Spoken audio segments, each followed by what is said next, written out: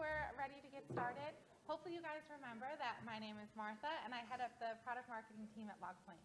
So welcome to today's session. We'll be joined by Nils, and he's super good at this stuff and is our go-to demo person, so you're really in for a treat.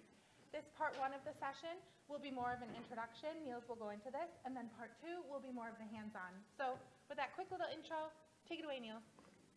Okay, hello everyone. As Martha said, my name is Nils Krumrey. I'm a senior pre-sales engineer in Logpoint. I've been with Logpoint for about 4 years, which in Logpoint terms is a long time, otherwise not so much. And just to clarify what you can expect in this session, because it might be quite different to what came before, this is a relatively deep dive. And I see a lot of faces in here, so I need to kind of judge the room a little bit beforehand so I know which way we're going. There are multiple ways we can kind of go deep in this. So how many of you are actively using Logpoint at the moment? Wow, okay, cool. And I assume you're all relatively happy with searches and so on. Okay, so in that sense, then I might not be going deep enough. I will, in the first part of this session, I will be showing you some queries that I have seen used and that are useful, maybe a few tricks and tips that you might not be aware of.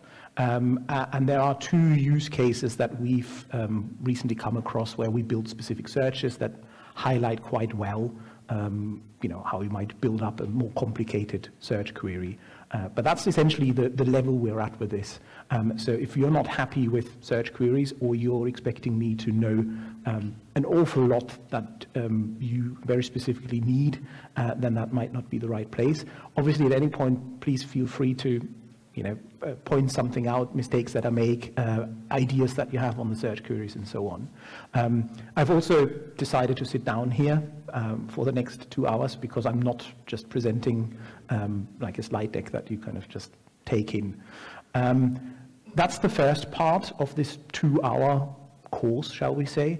And the idea was that we would do exercises, but especially with searches, I thought running searches on your laptops might be a bit boring. So in the second half, if you do decide to stay around, we'll be running a capture the flag exercise against a Logpoint that you will have access to. For that, you will need your laptop. And it's the first time we've done it in kind of this environment, but my colleagues in Nepal built this and they've run it with universities twice now. So they all scored very highly, so I hope you will too. It is a bit of fun. There will be a pile of hoodies to kind of get at the end of it.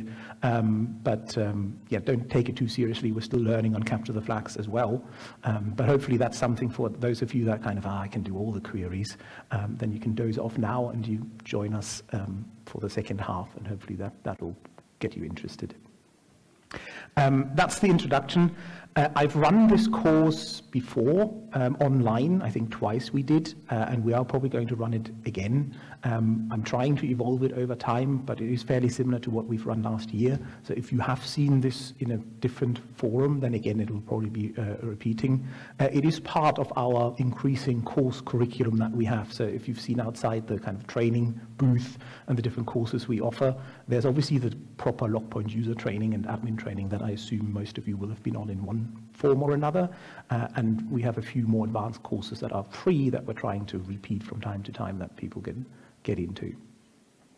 So in terms of what we'll be covering, the first part might be for those people that ended up in here and that don't know Logpoint searches. Seeing the show of hands, I'll probably rush through that a bit more.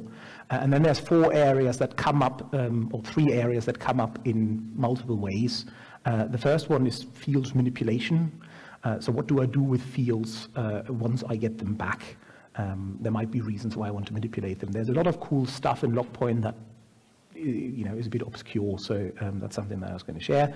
The second is a relatively short one, but a nifty one. How do you get data out of Logpoint? And then time is the bane of our lives when you run searches and so on. That's sometimes quite tricky. So there's a few things that I can share there. And then, as I said, lastly, there's 2 use cases at the end where we essentially build queries for implementations, and I think one was a support ticket or something like that. And they're using nifty tricks in the queries. And then, as I said, that'll be the second part. Relatively straightforward, capture the flag at 3. We'll get you set up beforehand, and we'll see how much time we have left. Okay, just a quick repetition of searches in Logpoint. There is the Logpoint structure to the language, and there is, we call it the filter, which is essentially the search, and then these dividers to kind of run further process commands or aggregations. So I assume that's kind of familiar to people. I won't go into too much detail. There's always the raw log, there's always the index log, and then there's also the labels that we apply to messages. We try to be consistent both with our taxonomy as well as with the labels. That doesn't always work, so it's always worth having a look at what the labels are that we do apply, but that's something that we'll be using later as well. For anyone using Logpoint, the key thing to look out for is the norm ID field. So if there is a norm ID, it means that the Logpoint normalizer has understood the message. So that's always worth doing, running a search for minus norm ID equals star, which means that would bring back all the messages that have not been normalized. And it's always, you know, everyone tries to get everything normalized, but if you have a lot of data, there's tends to be a handful of messages maybe slipping through that aren't normalized. That's probably normal. It kind of depends on the nature of the data that you're ingesting. I recently had a Linux system where we have a lot of normalizers, and they sometimes generate messages in syslog that are just almost clear text. So it's just worth sometimes checking that to make sure that there's nothing left in there that's super important. But if it is messages that are pretty useless, then there's no real need to normalize them either.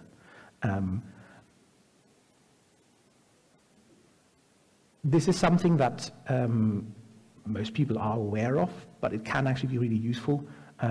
Behind the fields, there's this little down arrow that you can select to drop down further options. And there are obviously useful things in there, like who is a DNS. If you do have recorded future, you can kind of look that up directly from there. It depends on the type of field, and that's something that's not immediately obvious, but Logpoint does know different field types. So if it is an IP address, Logpoint knows it's an IP address, and it can offer you the who is and the DNS for it. If you did that on, you know, a string field, you wouldn't get that option.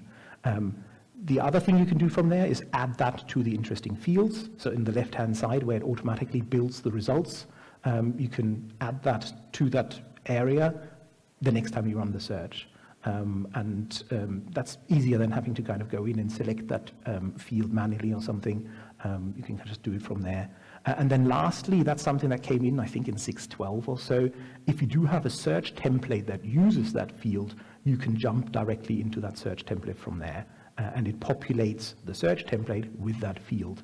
That's not something that's immediately obvious either, but it can be useful if you have a search template, for example, that uses the user information to bring back all the file access for that field. If you find a username in here, you can click the down arrow, explore in file access search template, and it gives you the information for that field that you've selected. We do that a lot in the demo system, but because we don't have that many pre-built search templates, it's something that most people don't actually realize. And it's useful so you don't always have to manipulate your query. You can kind of do it that way. As an example, if you have a widget that has information on there, you can click on individual items in that widget. It pops up those various options. I have to be honest, I usually just go to view logs. I don't know whether that's something that you find. I don't often do those drill downs. I probably do that from the search query. And then obviously what you get back is the search results, and also it builds that search query for you. Again, often that works fine. If you have complicated search queries and you start clicking a lot in the GUI, then it might add certain things that contradict or kind of get repeated and so on in the query. So at that point, you're kind of writing the query yourself. So the things that are in that search, as any good search should be, is key value pairs. If you're doing full text searches, that obviously works, and it's surprising how many badly written queries we see in support. That's not anyone's fault, but it kind of comes with practice that if you can avoid full text searches, the key value pairs here are firstly the user. That was the bit that we clicked on the previous widget, so it added that to us. It's often worth adding the norm ID to your query, especially when you're doing something like an alert rule or a dashboard, because again, we often see people accidentally or forgetfulness forget to limit the repo they're searching against. So by putting that norm ID in the search, it really quickly can discard all the logs that don't matter. So for performance reasons and so on, it's always worth not searching more than you need to. So if it's a query against Windows logs, it's worth having norm ID in there. Most of our dashboards and alert rules are built like that if you need an example, but it's just good practice. And then we're using, I've talked about the norm ID. This is what happened through the clicking. In this case, it doesn't matter, but obviously I clicked on user Logpoint, so it added that at the beginning. And then there's this user at the end that was already in the query. So obviously this is more specific, so it still works, but clicking on stuff can sometimes mess things up. And then obviously we're using those labels. And especially these Windows labels, time and time again, we use in searches and alerts. Label user, label account, label management, label delete. That kind of gives you an idea of what it is that we're actually looking for. And it's easier for some people than searching for event ID 4726, whatever it might be. And we're quite good at having labels on normalizers. They are sometimes a bit different depending on what the source was, but I think it was last week I did some Azure Log Analytics normalization, which I didn't even realize what you could get out of Log Analytics, and we all have those labels in there already for like Azure Firewall logs and so on. So I had to tweak our firewall dashboard slightly to get those into our standard firewall dashboard. But because we at least have that example, it took like 5 minutes to adjust. So yeah, labels are useful. And then obviously, yes, I mean, you probably know that, you kind of, you can generalize from that and remove certain things. That's where I often use interesting fields. Because it's just much quicker than having to write the query for the aggregation for every single field. Instead, you get the list of the top 10 or whatever it is in those results, and you can see that 100% of them have an action, and only 12% have a server field. So by clicking on those, you get that pop-up, and you immediately see what the different items are. That's often quicker than running a search. If a field isn't present, you can add them to it and then rerun the search, and then you get the breakdown for it. Or as I said, you can click that little down arrow and add it in. Again, that helps to kind of get a breakdown of what's in the content of those logs. There is an option up here on the interesting fields to change what it actually brings back, depending on what it is that you want. So you can either have that percentage view, where you can see 100% of fields have that value, or you can have this distinct count, which is sometimes more useful, and you can see there are 64 different values for Event.ts or 4 different values for Workstation. So that's all things you can do without really running a query. Same with the charting. I almost always use a chart count by to start with, that's kind of the way to explore the data. So yeah, chart count by norm ID is always a nice one to see what you get. Also chart count by label, so you can see what the different labels are that you might be getting back in your search result. Okay, so I assume that wasn't great surprises to anyone. It'll get a bit better in terms of interesting stuff, but yeah, we'll see. So field manipulation. What I mean by that is you get fields back and they might not be in the form that you need. So I'm not talking about normalization necessarily or keys, but actually the value of the data that comes back. So you could sometimes manipulate your normalizer to normalize the field differently. So we sometimes see that where there is like quotes around a field, and you need to get rid of that or something like that. That might be a problem for the normalizer, but it could also sometimes be things that you get back like a path and you just want the file name. You don't necessarily have to do that through the normalization. You can do that at runtime through various different commands in the search language. And that's also useful when that's something that might be just a one-off. You want to keep the field in Logpoint the way it's supposed to be, but you want this one search to break it down differently. And there are essentially two useful areas. One is norm on and regex against specific fields, and the other one is the eval process command. And if you take nothing else away from this session today, have a look at the eval command. It's so good it has its own manual in the docs portal. I think it's called evaluation process plugin in there. It's linked from various places as well. And if you ever run into something that you need to do in Logpoint and you don't know how, have a look there. You can see just the string functions that brings, like length and substrings and cutting things from the beginning and the end and trimming and replacing. And that's just the string commands. There's lots of mathematical functions, statistical functions, and all sorts in there. It's not entirely straightforward to use, but the documentation has good examples, and I think we'll have some in here as well. But yes, so this is me bigging up the eval process command. So if we look at norm on, and if we look at the example, in this case we have and I hope you can see that, we have a log in there that essentially is invalid user in the raw log, and then afterwards it has the username. In this case, it's a message that for whatever reason we haven't normalized. So as I said, you might find the right normalizer to apply that strips that out, but maybe it's a message that is very not normally useful, but in this case you want to strip it out somehow, and that's something that you can do at runtime, not only during normalization. So you can see that that's what we've done here. So firstly, we're obviously looking for in this demo example, I'm excluding everything that has been normalized, so I'm left with those messages, and then I'm literally doing, bad example, I know, but a search for this invalid user field. And this is how the norm command is used here. That essentially is just literally searches for that string, and everything that comes afterwards is a user of the type word. And I now have that in a user field. That's why it's here in red, because that was created at runtime, isn't part of the index.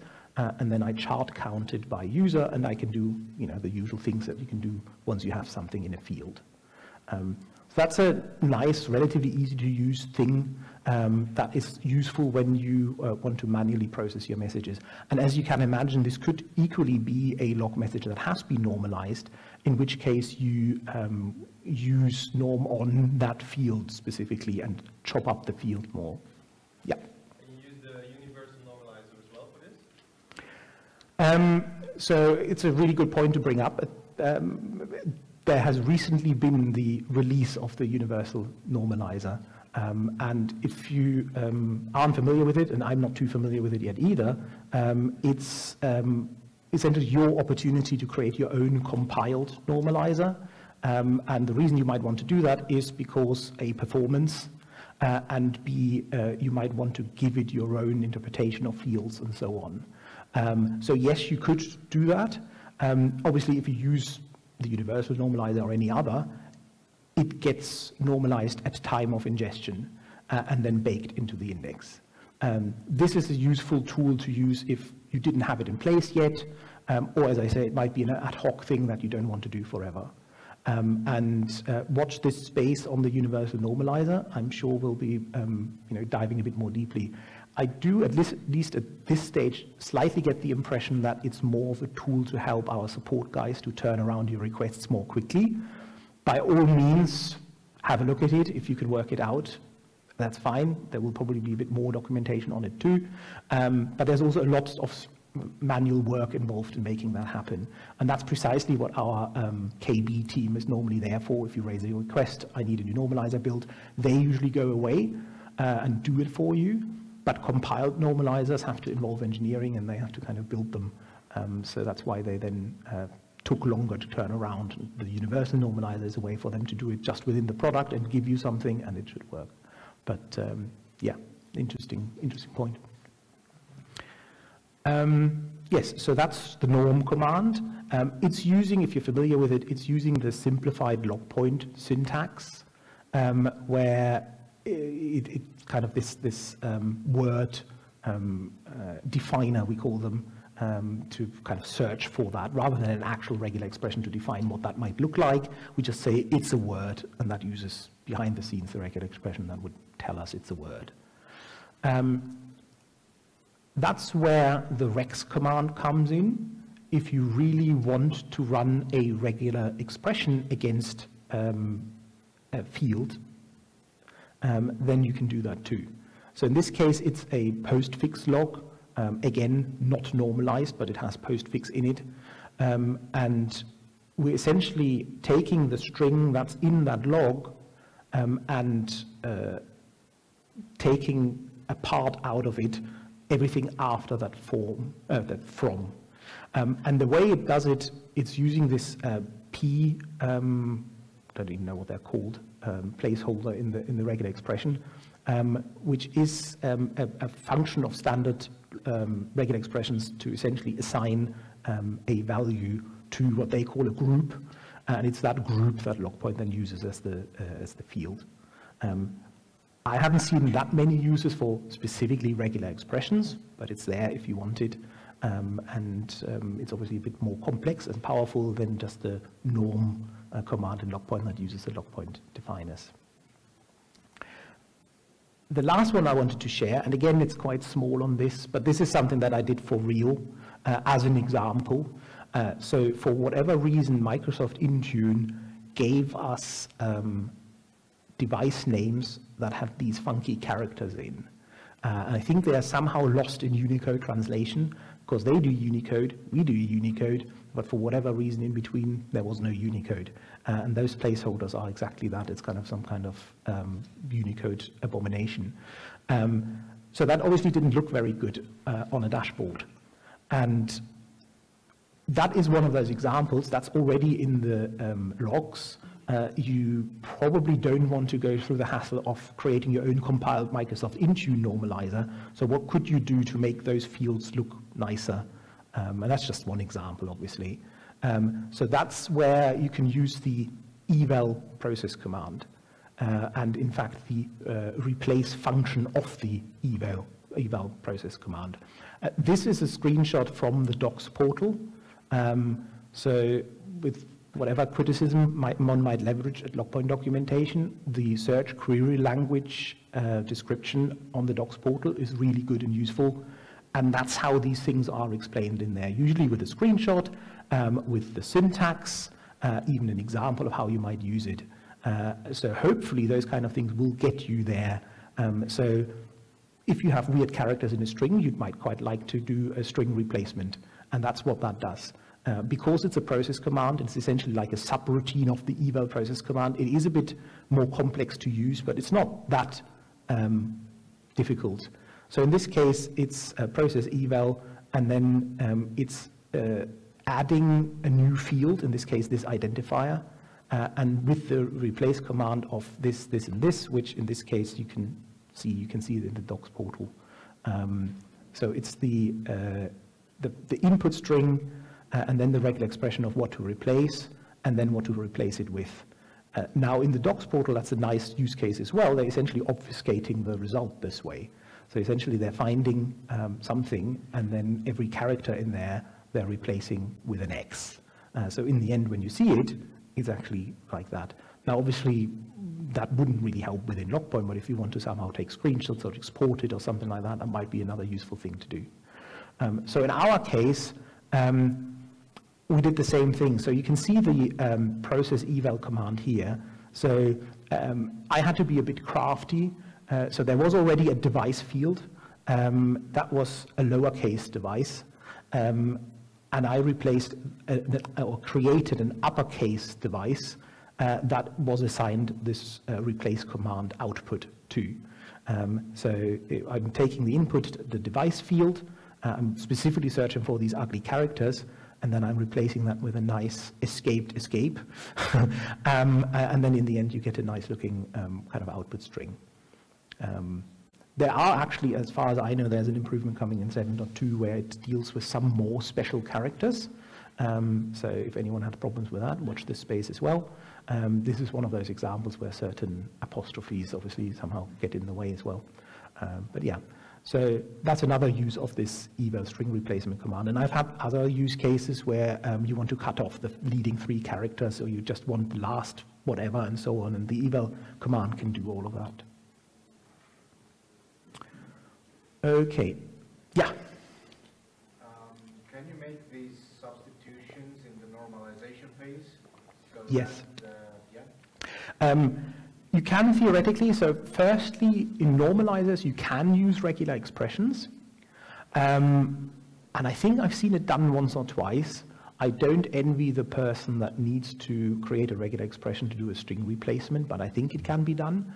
And then obviously in a compiled normalizer, you can essentially do whatever you need to do. If it gets to that stage, it would be our KB team building that, because you can't build your own completely from scratch compiled normalizers, even with a universal normalizer. But it can be done in various ways. So it kind of depends on the use case, and you can always request it from us if it's a field that's incorrectly normalized, for example. But I guess that would be when you need to involve our team because you want to do it at a larger scale with a normalizer. Obviously, you can use these kind of commands after the fact if it's just a one-off. Okay. Then the next thing is something that I came across, and I think some of you might know this, that is still useful. It's also worth talking about a little bit because there's a lot of different reasons why people want data out of Logpoint. And there's multiple ways of doing it. For example, there's the export function. That's quite complex to set up because you need to have your SFTP that you kind of, or SCP I think it is, that you can kind of write your data to and so on. So if you just have an ad hoc search of like, I don't know, 30 search results and you just want the raw logs out, that is, it doesn't have to be as complex as that. So firstly, and again, not everyone knows this, and I can, it's probably easiest if I just show it. So if you run a search, you'll see the options up here that give you more kind of activities. And if you run a search without an aggregation, you just get this export logs function. If you run that, you create this export job that uses export management at Logpoint and creates an SAP copy of it and so on. That's fine if that's what you want to do.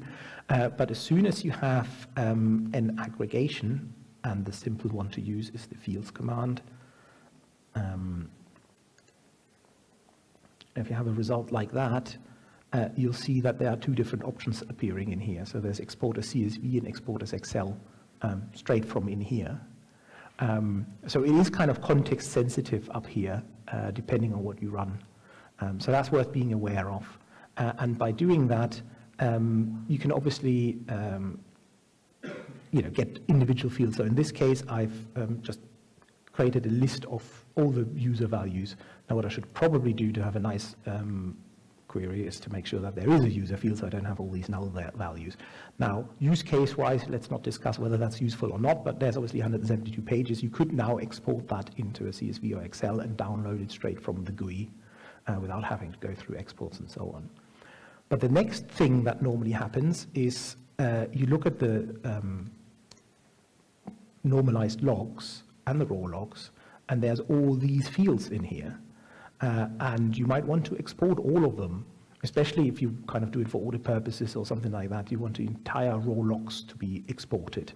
If you wanted to do it the method we've just used it, you'd have to do fields, log ts, comma, user, comma, device IP, and you'd be there for a while to kind of create a list of all of those. That's obviously fine if that's what you want, and maybe you want 3 fields and so on, but there is a special field that I don't think is particularly well documented, which is called MSG. And that is a field that Logpoint holds that contains the raw message. So by doing an aggregation on that, essentially all you get is the entire raw message. Why is that useful? Because you can now export that from up here as well, and it gives you the entire raw log as an export.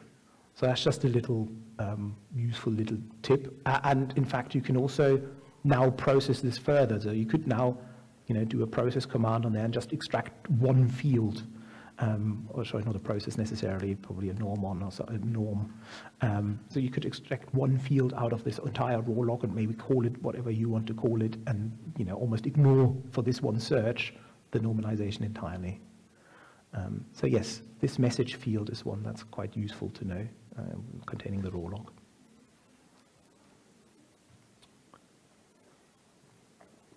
Okay, time in Logpoint. And if you've been on the user training, we actually do have a little exercise in there, if you remember, where we do use our commands and is it smaller and larger than a certain time and so on. That's one example of using time in Logpoint searches. There are a few process commands that are useful to know, and they are documented in the docs portal, but time is often for various reasons, in various ways, a hassle. Whether it's time zones or comparisons of time and so on. So I thought that was pretty useful to have in here. So for example, you can assign the current time to a field. And this is the command to do it. So process current _ time as now. And that assigns it, you can see it here in red. This is a field that wasn't there originally. That's the current timestamp in a field that's now added to the log message dynamically. On its own, not terribly useful, but in steps the eval process command again. It has a whole section on time functions. And in fact, that is a second way in which you can add the current time to a log. So you can use the eval process command and assign the now output to a field. In this case, I think I went ahead a bit, so I called it now _ TS, but actually in the screenshot, it is just the now field. You can see it down here as well. In red again, just the timestamp. So that's the eval process command, adding the current time. And I've kind of given it away. That's another thing that's useful to know. In the previous output, this one is a better one to use, because we've kind of called it now. You can see that the output is actually a Unix epoch. That's what Logpoint uses internally, and that's the actual field value.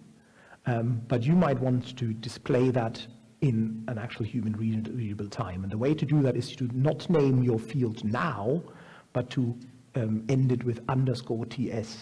So anything that is ending in _TS, Logpoint interprets as a timestamp, which is why you have fields like log _TS.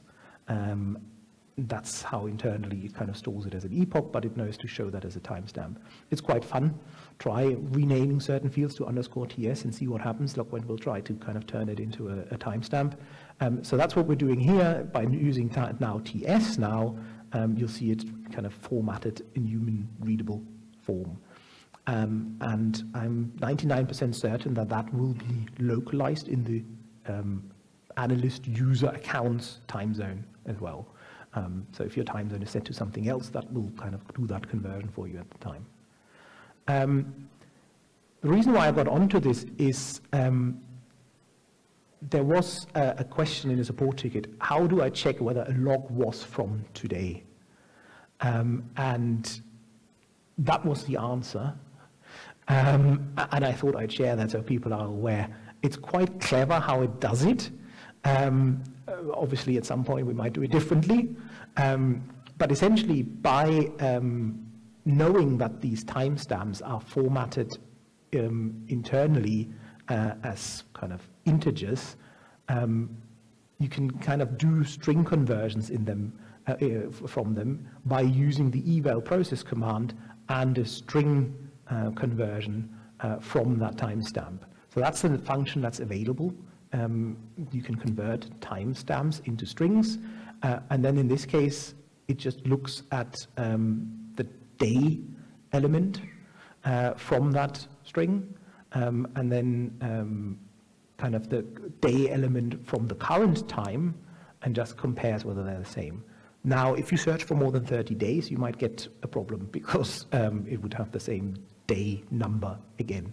But I thought that was quite a nifty way of doing that by comparing the current timestamp and just the day with the log timestamp and the day that is in there. And then this was another one that was kind of a bit of a head scratcher. That was a support ticket that was raised. I wanted to get out the month as a number, and I ran this query here, but it actually gets the month as text. And the function they used is essentially month of the timestamp, but they're essentially there to filter this on a search. They're not there to kind of do a conversion of it. So that's why you can't aggregate on them, and that's why if you can't aggregate, it's just a string. It can't be sorted by a number either. So the actual answer is again the eval process command, and by getting the string again, you can do a norm on command, which we've just talked about, against the string value of the date. And it literally, you can go in and strip the individual constituent parts of a date out and assign them to different fields. And then by doing that, you can kind of then sort on them and chart on them. Now, I'm sure we'll make these available because I don't expect you to immediately kind of take these away, but it might be useful as a reference at a later stage. Okay, so yeah, on a general term, remember that timestamps are internal Unix epochs, and that the process command, the eval process command, is available to convert into strings and from strings when it comes to timestamps.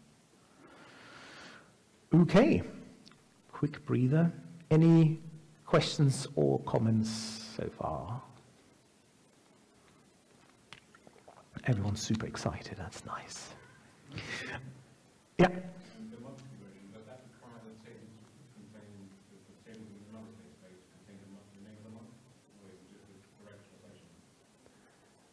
Say again, sorry. Yeah.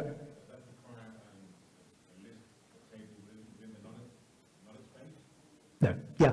So that is an actual eval process command, and that's built into the eval process command. So it's not. It looks a bit like in a lookup or a table or something like that, but it's not. It's just the kind of Linux command. And in that sense, it's worth pointing out that all of our processes are plugins, and if you really dig in, they are often pretty much that, like a script that runs with the fields that get passed to it. So that's why the eval process command can do so much. But yeah.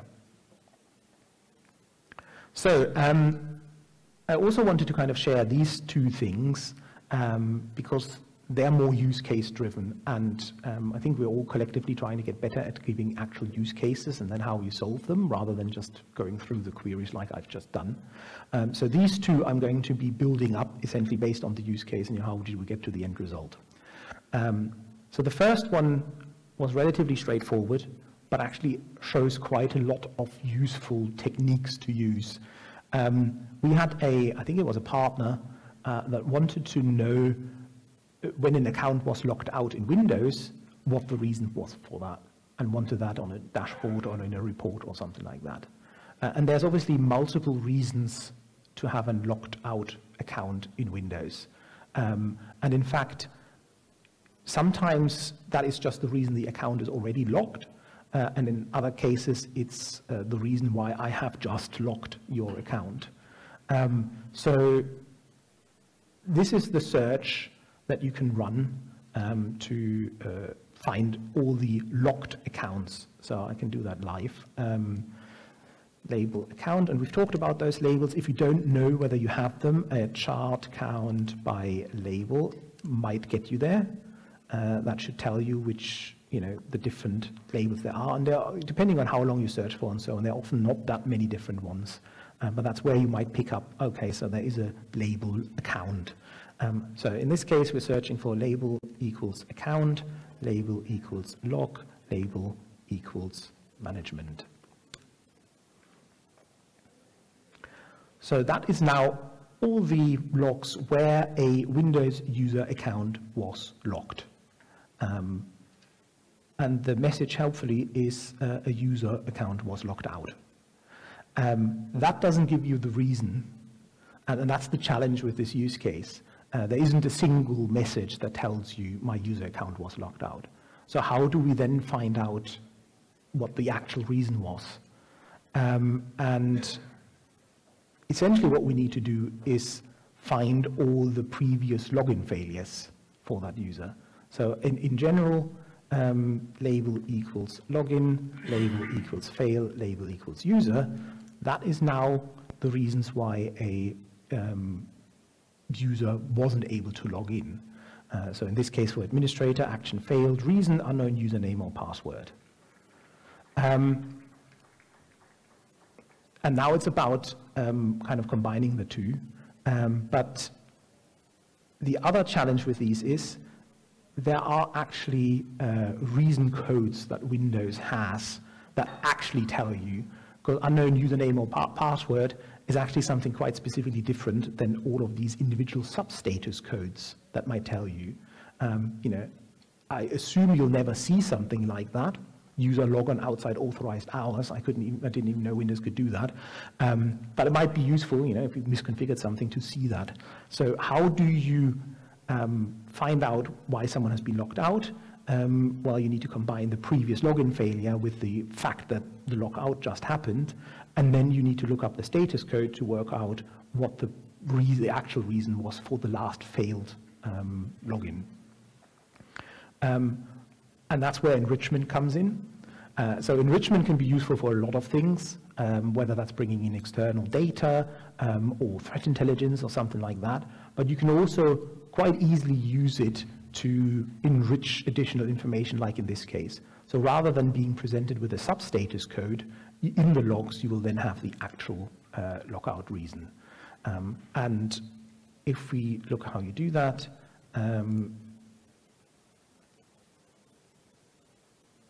you can create a CSV enrichment source, and we'll call it substatus lookup. Oops. And I'll upload a file.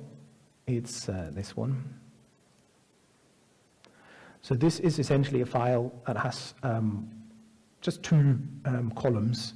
One's the substatus code that comes back from Windows, and one is the clear text failure reason. And I didn't type all of these. These are available on the internet to copy and paste. There will, I'm sure, be lots of other use cases where you could do something like that. So I'm just going to upload that, that file, if I can find it.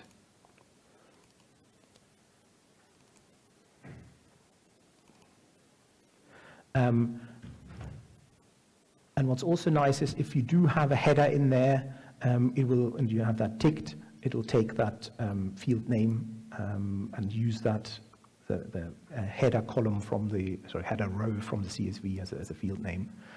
So by doing that, you now have a table called substatus lookup.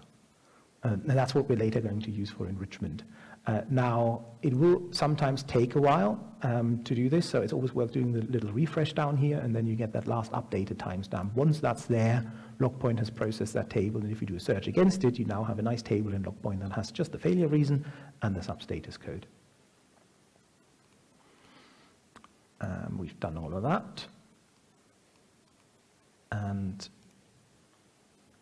so if we now use this and we combine that, this is the other thing that I hope most of you know, but stream searches are essentially combining two searches. So one search we'll do is what we had before, which is login, label equals fail, label equals user, and we call that the first stream, and then we do a followed by. So that is the last failed login, followed by label equals account, label equals log. That's all we need for that. S stream 2, and then we combine that on as one user, as two user.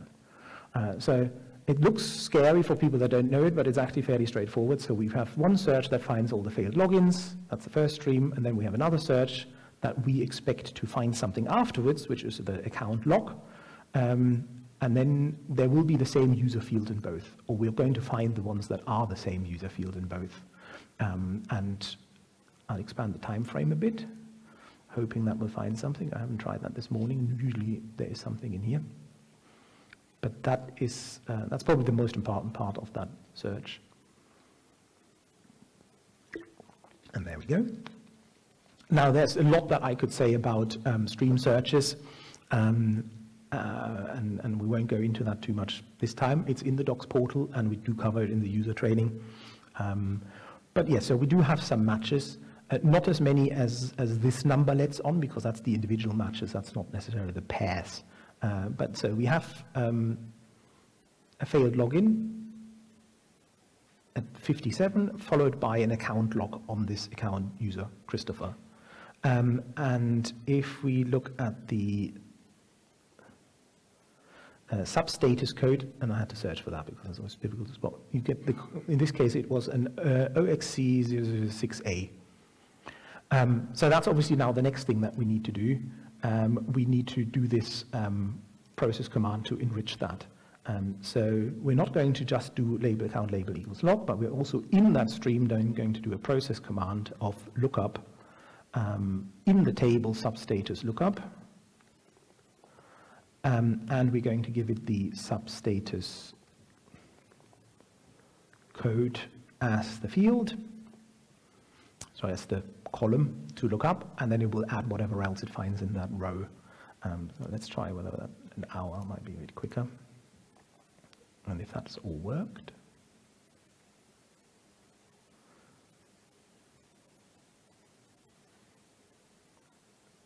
That should be in here somewhere. That's the reason. What was my field name? Failure reason, okay. There we go. So this is a bit more specific. So this is the 0x6 number. So user logon with account locked. Probably doesn't make an awful lot of sense in this case, but it might be that they're kind of already locked and relocked or something like that. Oh no, this one is 234 was the status code in this case. But it's more about the concept. And we did this for a customer for real, and it did work. So they now know the previous login failure reason, and then know that's why this account is now locked, which is not something that Windows can tell you directly. Okay, did I miss anything? No. Oh yes, no, I did miss something, because that is then the nice dashboard that you can build with it. Now in this case, there's a few nulls in here, but this the demo data has always this strange reason because it repeats. But obviously that's something you can do once you have those fields. You can create it and in a nice little dashboard to use. Yeah, so that combined a few things. It combined enrichment from a source to do the status lookup, and it also combined the stream searches where you can have a followed by statement for two streams where one event is supposed to follow the other. So that's why that use case was, I think, quite useful. And then the second one is, it sounds simple, but it actually isn't that simple. And I was reliably informed by my colleague who's sneaking out at the back at the moment, but that's actually a problem for a lot of themes. So I want to find all accounts that have been enabled but not used in 30 days. And the reason why it's tricky is because it's always difficult to do a not, because if it's not happened, there's no log message to tell you it's not happened. So there's sometimes a bit of inverse logic going on. So this one is one that I blatantly stole from our support team in Nepal, that I'm amazed at what they can sometimes come up with in terms of search queries. So by all means, if you have something really complex that you can't get your head around and you've tried, they often can help with that. Now, obviously, they won't build your entire Logpoint implementation for you, but especially when it comes to specific search queries, I think they, just like I am, sometimes treating it a bit like a puzzle and you're kind of trying to get there. So how do I find all the accounts that have been enabled but not used in 30 days? And I think I'm going to do it live again as well, if we do it like that. So the first thing we need to do is to find all the users that have been enabled. So the use case for this is obviously someone's creating a user account that then never gets used. There's no reason to have it. You might even combine that with a SAW playbook that then removes that user account. So that's the general idea behind it. So this is all the users that have been enabled. And you can run that for the last 30 days. So the demo data isn't the best, so it might repeat. But essentially, for the last 30 days, these are all the user accounts that have been enabled. Okay, so that's the first step. So one thing that we can then do with this, and I've pre-populated it, but the logic is sound, and I'll talk about the middle bit in a second. So there is a process to table command that you can use. I'm going to create a new table, and I have already done that in the background, called enabled users, and I'm going to put two things on that table. One, the timestamp, and second, the target user for this. So essentially what that does is it finds all the user accounts that have been enabled in the last 30 days, and it adds them to a table called enabled users with the timestamp that happened at and the username that was created at the time. The reason why I'm doing it to a table, and that's a nice little technique that I've used a lot, is because otherwise you can sometimes end up with either queries that are that long and you can't understand them anymore, or it gets so complex trying to do everything in one query that it doesn't really work. So remember that there are lists and tables in Logpoint that you can populate from a search, and that's sometimes a nice nice shortcut. And you can even do that from an alert rule, so that every Monday morning it might be running that query and puts it in a table. Can also help with performance because you're then not constantly running that query every time there's a dashboard that refreshes it, for example. So if there's kind of like static content that you can put in a table, you can give it a certain time before it expires. So it might expire after a day and then repopulate it. So we're kind of doing something similar here. So this now means we have a table called enabled users that information is on. As I said, I cheated a little and have pre-populated this, but you can obviously check that by running the table command on enabled users. Is that the one? Yeah. So this is how the table would look. Yeah. But these aren't actually the enabled users. These are the users that have been captured. Yes. Yes. Can't you do a LDAP query in very good point. Yes, we could. And obviously this only works if that does capture all the users that are enabled. And in that sense, there are often different ways of skinning the same cat. So we can obviously kind of get the fields from LDAP and get the look through the LDAP table. But in a way, this would also work for other sources. So if it's, I don't know, G Suite users or your Unix local accounts or something like that, you might still be able to apply the same logic. So we now have that table of the enabled users. And then the second thing we'll do is we want to know whether these users were actually used for anything. And how do we do that? Well, we essentially search through all our logs and we count for each user how much activity they had. I should probably limit that to the Windows repo just in case. Our demo data didn't start that long ago. But that might sound like super complex, but if you do it as a key value search, even over 30 days, and I've tried it in a few places, it's not too bad. Because it's key value search, it's just one field that gets aggregated. So essentially, we now have a count of all the activity that we saw for each of the user accounts in Logpoint and how many events we had. So that's essentially all the users that did have activity. And this is a trick that I now saw used that I didn't know we could do. So we do another stream search. So on one hand, we have the table of enabled users. That is the first stream search. So that blew my mind a little. So you can essentially run a table search as a stream and no other parameters. That's essentially everything on that table. And then we do a left join. So we definitely want the ones on the left, but we're now also adding something on the right. And that is essentially just an aggregation. So both of these things are slightly unorthodox that I wouldn't necessarily know to start with. So you can just run an aggregation in your stream as well. Again, without a search, really. I mean, we can obviously do that, but in this case, we just do it that way, so it's a bit more interesting. And then we use the target user field, that's what we stripped out into the enabled user table, and compare that with what we get back from the second search, which is every user's activity.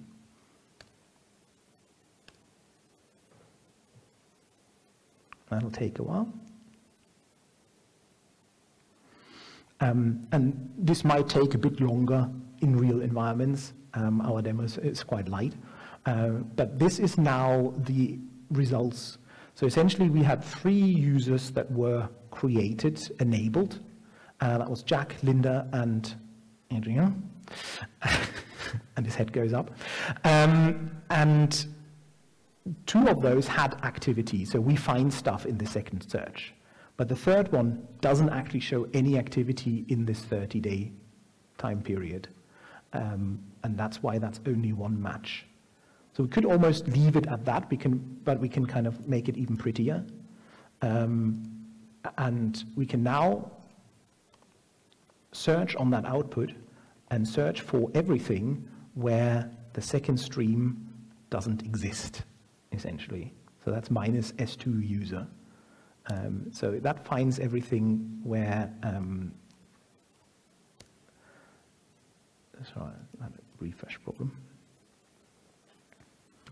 Need to wait for that again. So that finds everything where there's a result in the first part, but none in the second stream because there is no second stream. So I run it like that. There's only this one result left. So that is the one user. And I can go even further, and I'm going to copy and paste that because I want to type that. So this is technically the user that didn't have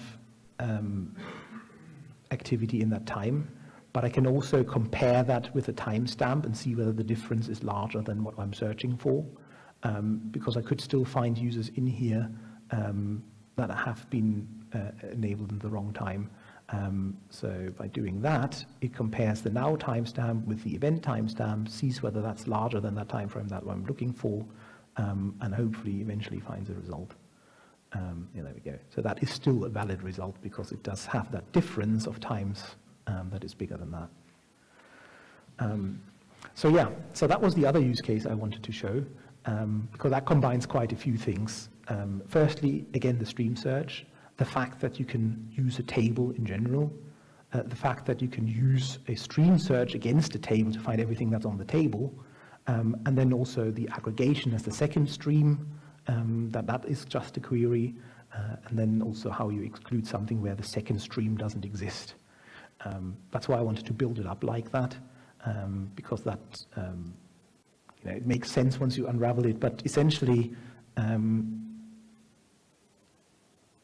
I color-coded it in my presentation, so hopefully that'll be useful in the future.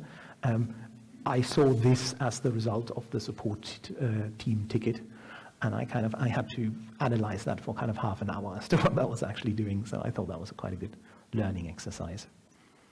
Okay, so in terms of time, we're right at the end. I did want to direct you to the Logpoint community as well. There are people active there that know far more than I do. So if you have an interesting query that you'd like to share, or you have an interesting problem that you're trying to solve, that is potentially the way to go. And all of us are active in there, but lots of our more competent partners than us often help out in there. So that's quite useful. Okay. So I don't know how useful this was, whether that was pitched too low or too high, or whether you took anything away from it. We'll make the slides available, I'm sure.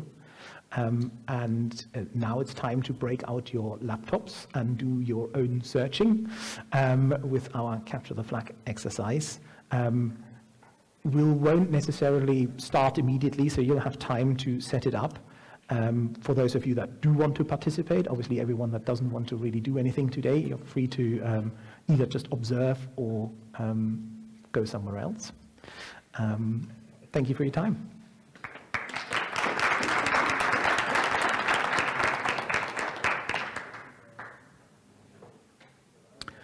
So for those of you that do want to participate, there is a URL active.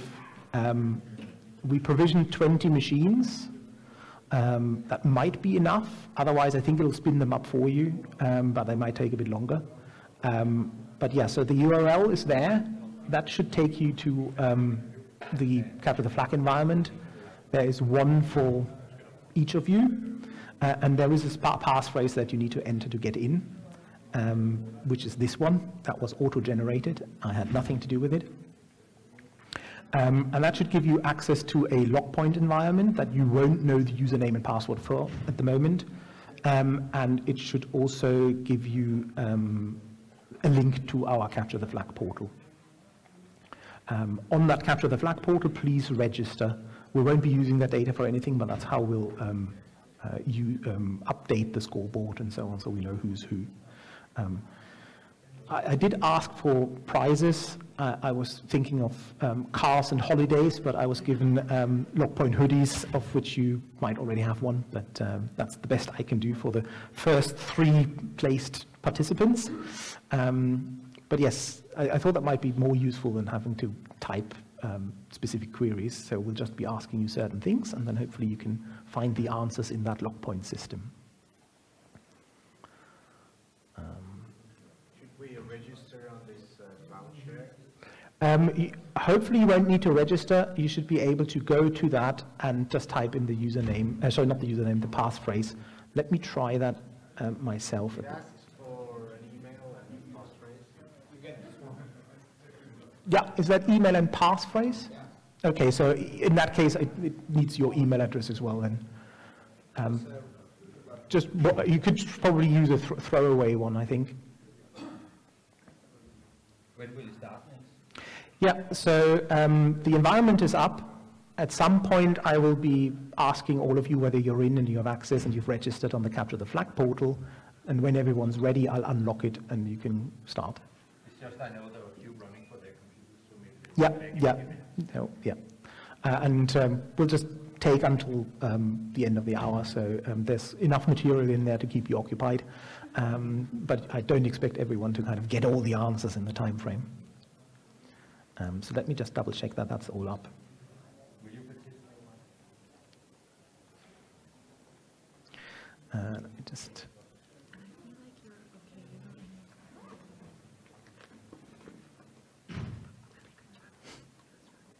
Can I ask you a question? Sure. In the search bar where you use the followed by, Yep. can you always be sure that it correlates logs from like the same event?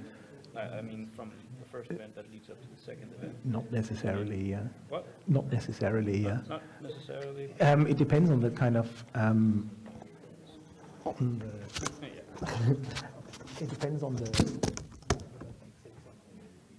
in this case, it makes sense because the previous lockout or previous login of failed. And then the follow-up is one. But I have had kind of structures where you can't guarantee that that lasts. And then always, you sometimes have that with logs or sometimes with some of the things. Like telling how long people they're logged in. And in some cases, there are no answers. Sometimes it depends on, for example, a session ID in the log. In the log, yeah. And we had exactly that as a customer that could do it. And I thought, oh, it's fine. And then another customer, they had a VPN that just did not identify a session. And then you have this weird situation where sometimes someone might be logging in again. Yeah. And you couldn't find a lockout for it. Okay.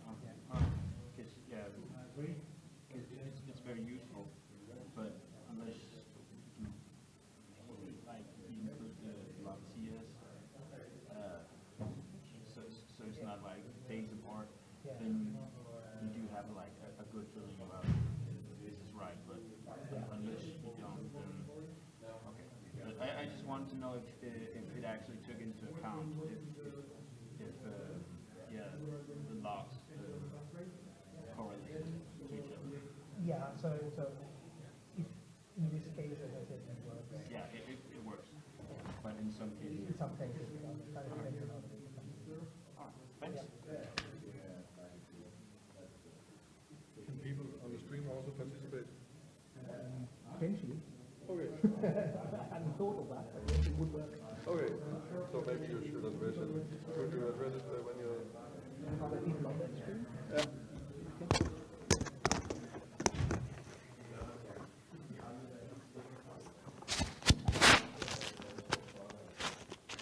All right. If there are any questions, please repeat it so people Okay. on the stream also can hear it. Okay, yeah. Have you got any microphone? Yeah. So yes, apparently we have viewers on the stream, which is quite interesting. So this should also work for anyone at home. I'm not sure we have enough environments for everyone, but this is a publicly accessible URL. So you should be able to participate, and we should see you on the general scoreboard as well.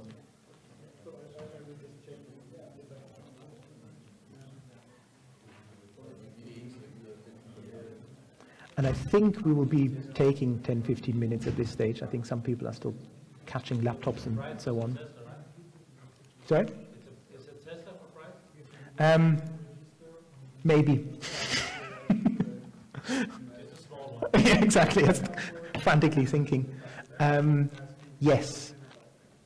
If you do get that problem, do you have some kind of endpoint security on your machine? I know, obviously not. Yes, we have. And that's why. So anyone that has problems, let me just find the IP address. Because it's a dynamic host name, the endpoint security blocks the access. But you can get to the capture the flag portal with the IP address. So let me just look up the IP address.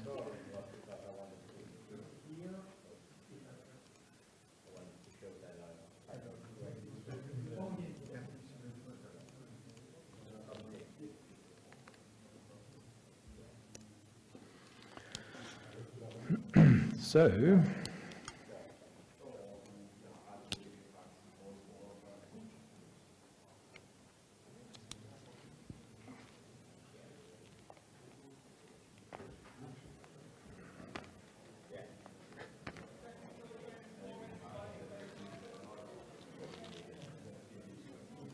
Yeah, I'm having an issue here.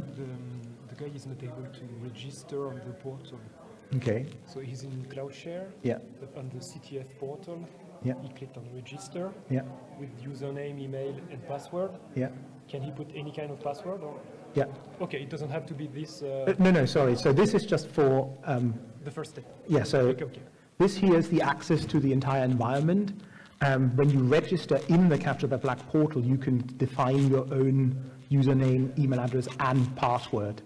The same username as password as a Logpoint community. No, you can define it there, and then it's just for today and right now. Yeah.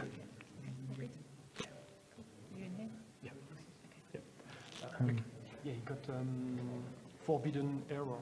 That's the other part. I'll put it on the screen in a second.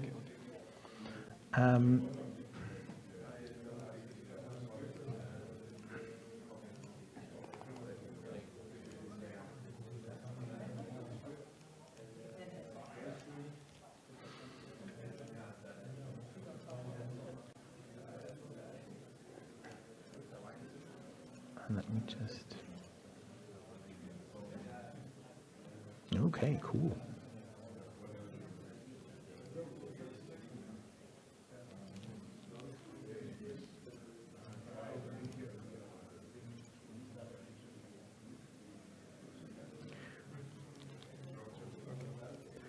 So once you have logged in with the Happy Hippo, you should be getting this screen, which has a Logpoint GUI.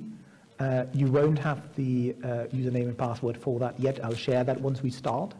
But you should also have this CTF questions portal. And that should look like that. If that doesn't come up for you, it's because the host name is a dynamic host name, and endpoint solutions sometimes block that. So you can then go to this IP address in a separate browser and open it that way. Do you have to register now here? Or? On this one here, you need to register. And if you do that here, this is all your choice. Doesn't need to correspond to anything. I got permission denied. Yes. So if you do get permission denied, it's because your endpoint security on the computer is blocking it. But that's the IP address.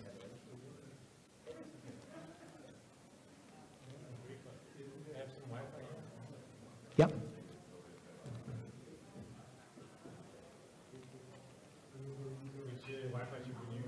I think it's just the Crown Plaza one. It's public and immediately live.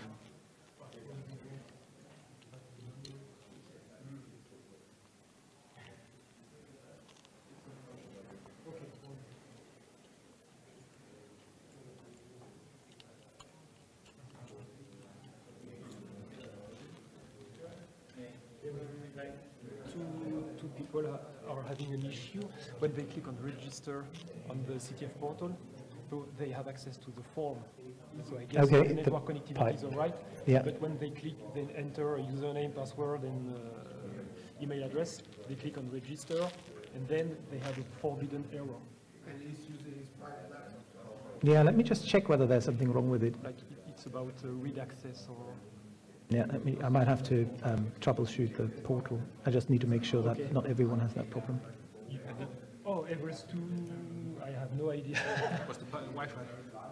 But you You just should- use the Crown Plaza. Yeah, it's open, but it works. And that's the IP for the Oh, no, you don't have to. You can use this one, but only if you have issues. Oh, okay, I didn't hear the first thing because I just to pick up my laptop. Oh, yeah, okay. Yes, the tiny URL is. Oh, yes, so Yes, sorry. this is the one. Thank you. It's this one.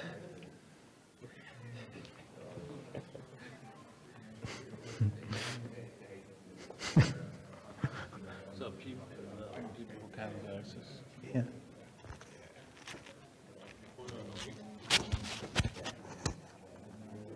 I'm in here. I Yeah, tried it's to strange. access this IP, Mhm. and it says we're showing default page.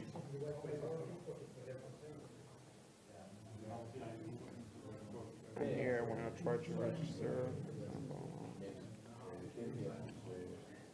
Yes. come on, and you say private email, one of them, and that's how you want to. Press enter, forbidden, you don't have the permission to access the request source resources. It's either read protected or not readable by the server. So if you go to that one again, Yep. this is the bit that's strange. So I think this one is because it gets redirected to this when you log in. Yeah. But there's definitely no Plex running on our server, so I don't know where that's coming from. Is that the right IP? Yeah, pretty sure it was. 104? I thought it was 100. Try to show it again. Yeah, I'll try again.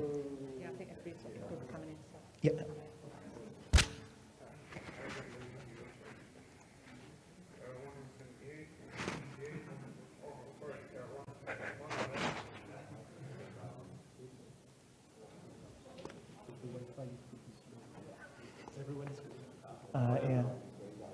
Yeah. Yeah, when I try to register, it says forbidden. Check that.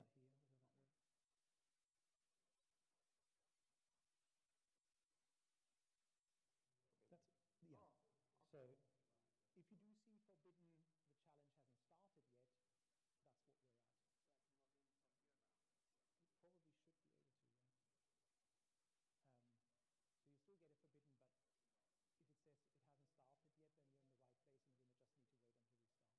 A different forbidden, then there's something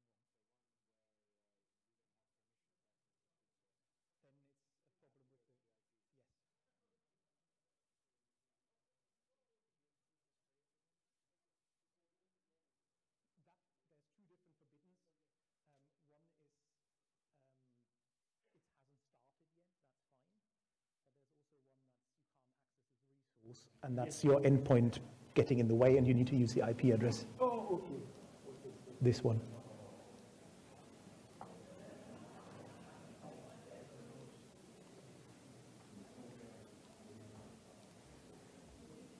There's the good and the bad. Exactly.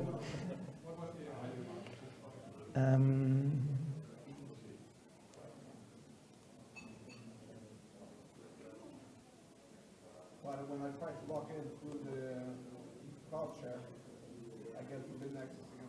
Yeah, it's because it's an embedded iframe. I think it doesn't like it because it's a dynamic host name.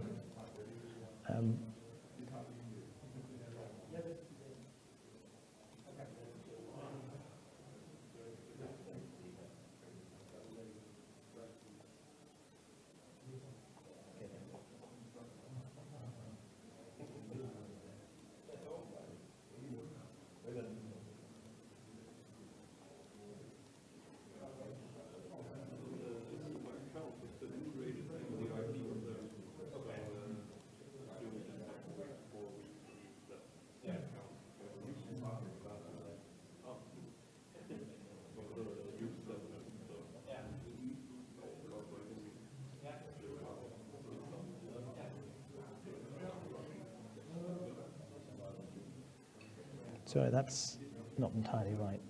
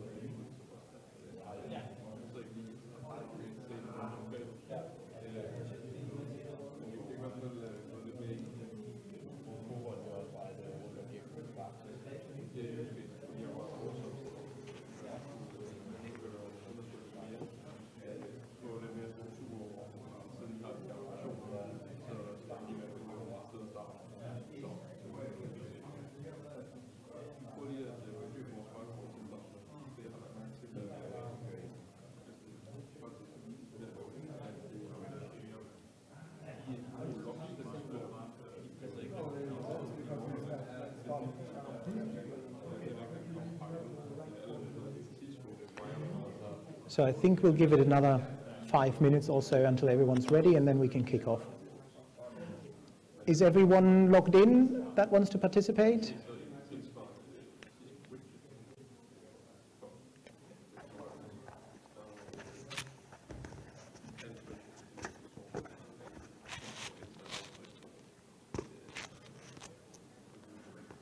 So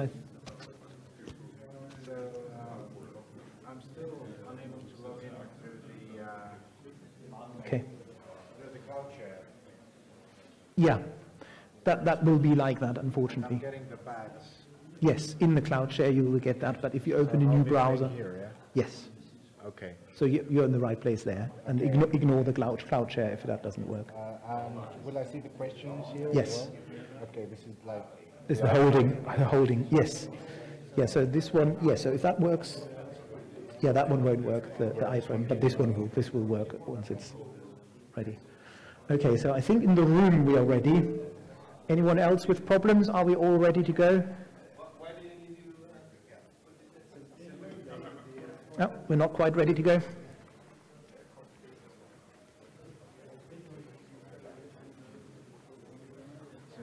You need to open this IP in the browser. So, okay. Okay. And you can register there. Okay. The game will be on the IP instead. Oh, okay. Okay. I thought it was some. Okay. Yeah. yeah. I didn't register an actual domain name, that was the problem. Okay. Yeah. I already registered. Okay, if you remember, then you can log in like that.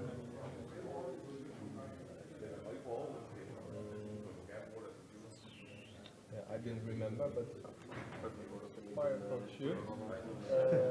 Passwords. Okay.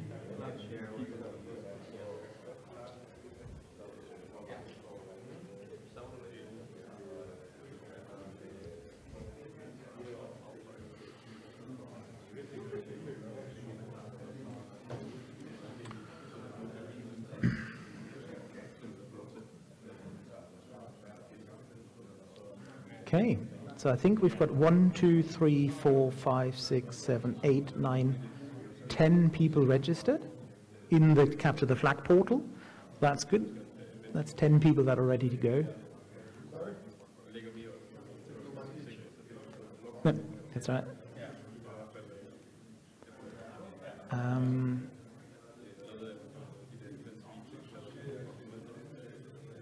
Okay. All right, everyone ready? Thumbs up? Okay.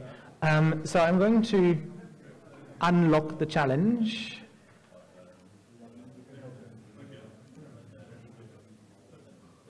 Which I hope is now active. If you refresh your Capture the Flag page, does that now have challenges?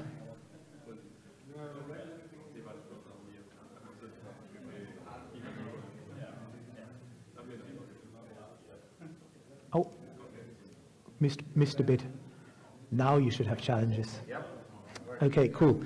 So the only other thing is you need a Logpoint to log into. This is the username and password for your Logpoint. So it's LPCTF, the username, and then this think in CTF exclamation mark with those capitals is your password, and then you're in your Logpoint.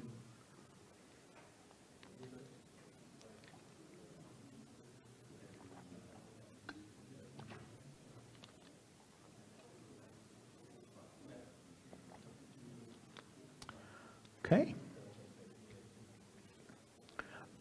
One thing I'd like to add is the challenges are not necessarily in order, and the advanced challenges aren't necessarily that much more advanced either. So if you can't work something out, feel free to just move on to a different question. There are some that are dependent. They are kind of bonus questions that only get popped up when you get the original answer right. So there shouldn't be too much in there where it's kind of building up on each other.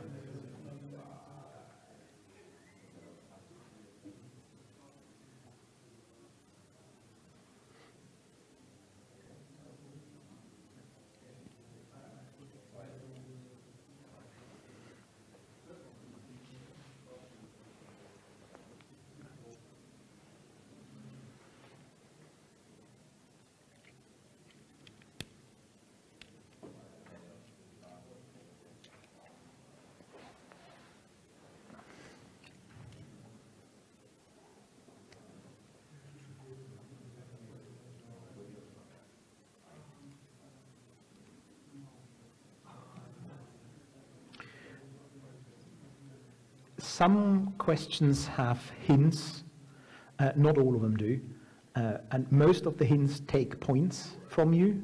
The very first hint doesn't require points because you don't have any points at that point.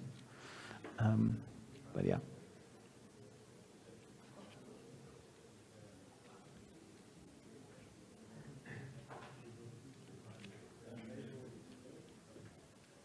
Is this a new passphrase? Sorry? Is this a new lab passphrase? Oh, sorry. Because it's not. That is an old one. Apologies. Thanks for pointing that out. It's Takumi, the smiling hippo, not the walrus. Sorry, I confused everyone.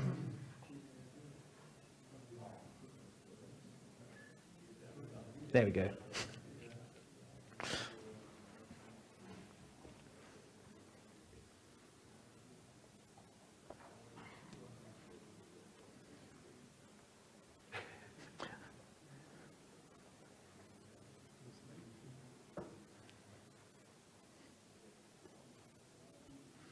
It did generate that automatically. I like those. It's a new passphrase. It was a new one. Sorry. I'd prepared it before, obviously, and then updated one slide and not the other.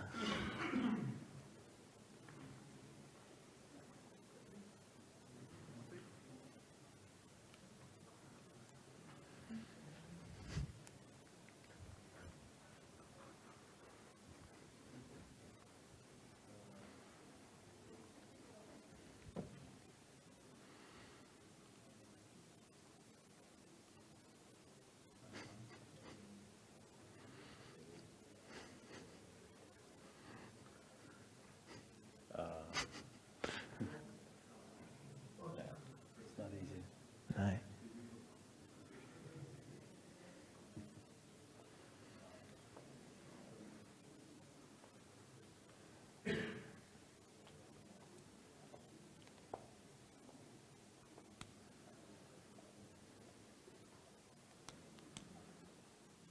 The good news is that no one has scored any points so far, so you can, any point will do.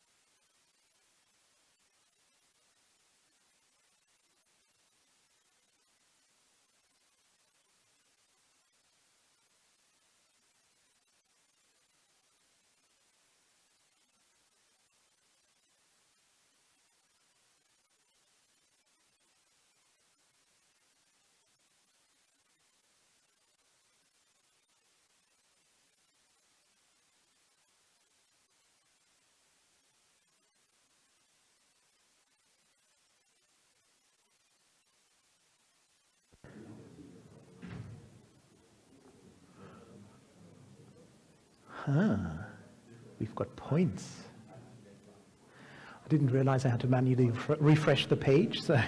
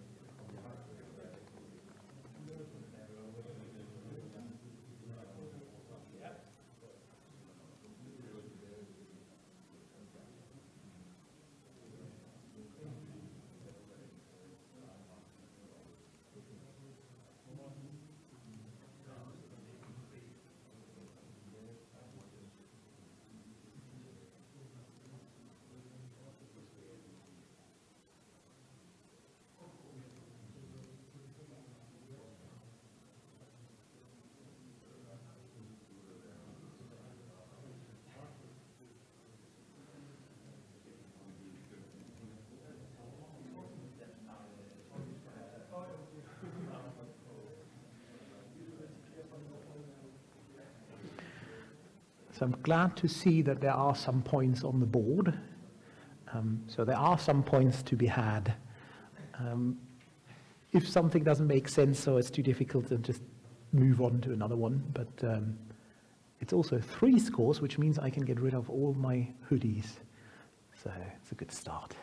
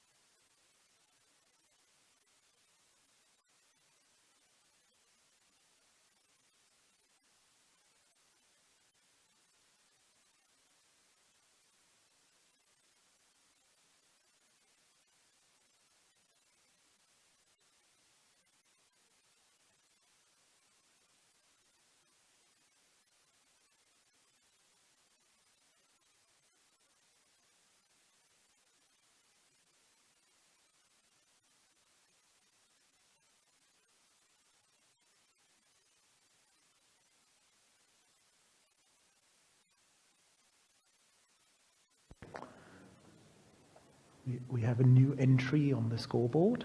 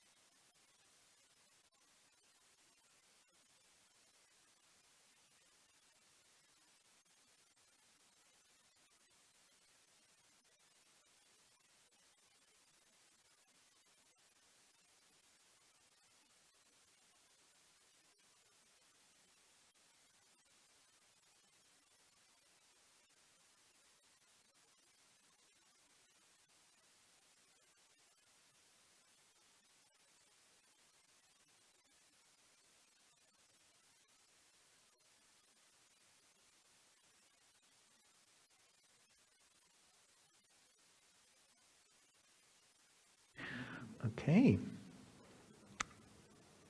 I think at least half of our participants have scored.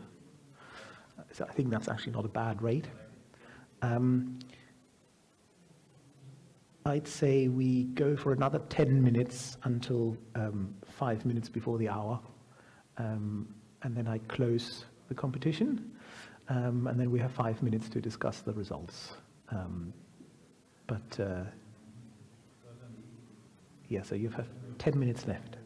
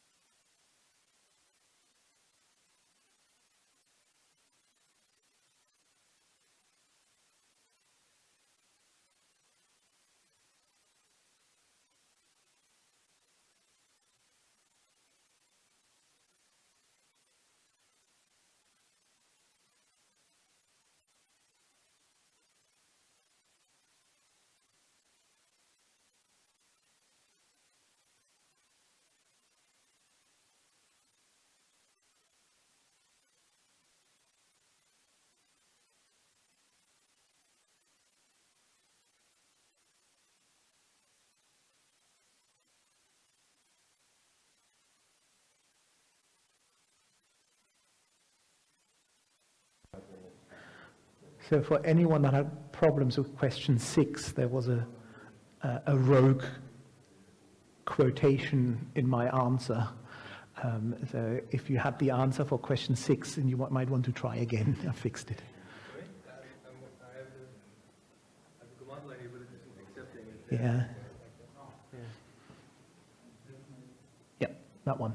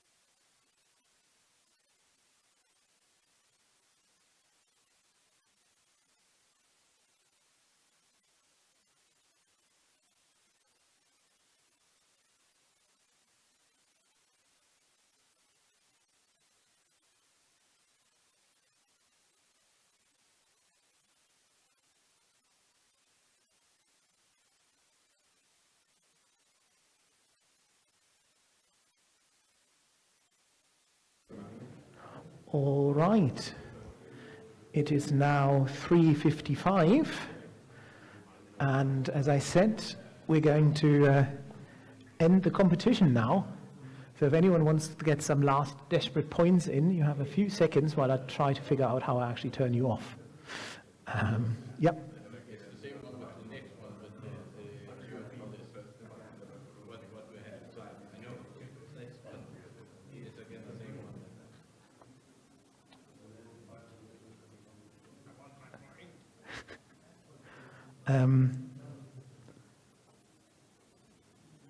It should be straightforward. There's 2 quotes in it. So it's the executable and then space 2 quotes around the QFE list.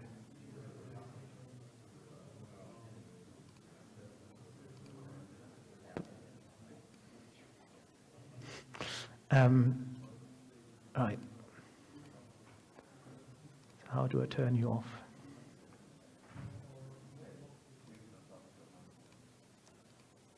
Okay. So I think that's it. It's now paused. I think you can potentially still enter stuff, but the scores won't count. So I think that was it. I'm glad to see that quite a lot of people got at least some points.